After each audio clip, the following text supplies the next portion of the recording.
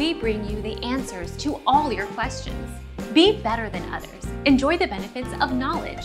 Accept the answers from us. Doctors are warning that tongue piercings could lead to fatal infections, after a 22-year-old Israeli man died in hospital weeks after getting his tongue pierced. Although this is a rare case, oral physicians say there is always a risk of infection when surgery is performed in the mouth. Our mission is to provide accurate answers. We think, without knowledge, it is impossible to live a balanced life. Be competent, be skillful. Thank you for watching. Don't forget to subscribe and hit the bell notification.